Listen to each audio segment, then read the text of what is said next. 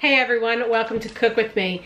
Today's video is a buy and try, and today I'm going to be cooking up this linguine with clam sauce from Trader Joe's.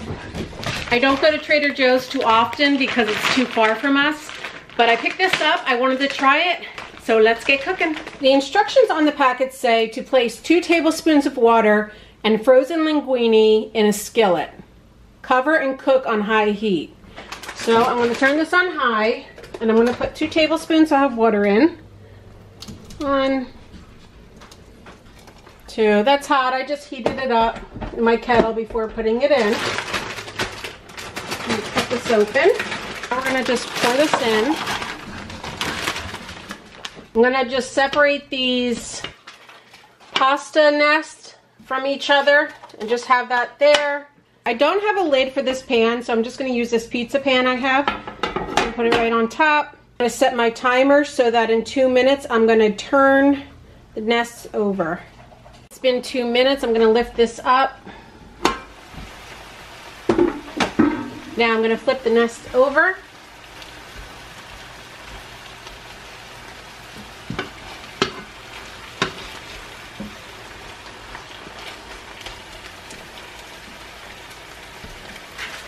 Okay, so we're going to turn the heat down. And we're going to give us a little bit of a stir.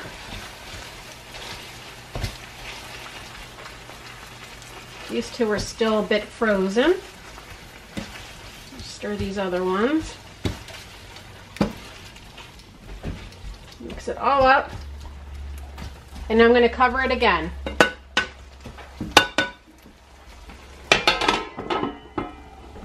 This time it says to cover it and cook on lower heat for 4 to 5 minutes. It's been a few minutes. I'm going to give this another stir.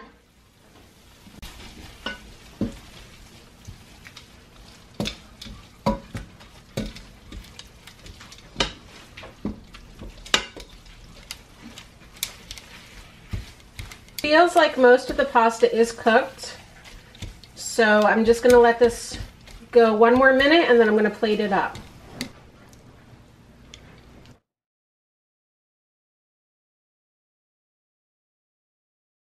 I'm going to sprinkle some of the clams on top. Going to sprinkle some fresh parsley on top. It adds flavor, it adds color.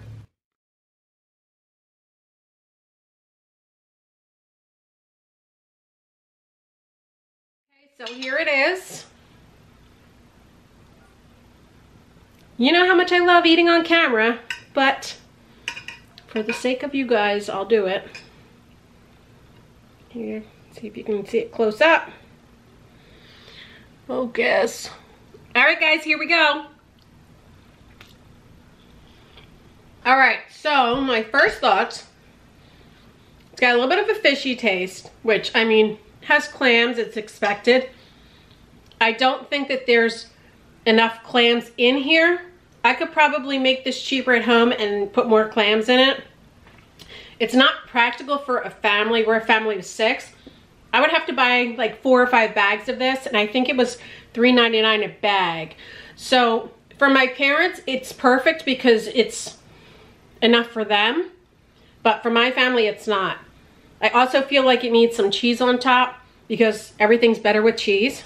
My overall thoughts are it's good, but I don't think that I would buy it again. Thanks so much for watching. I look forward to the next video. Bye.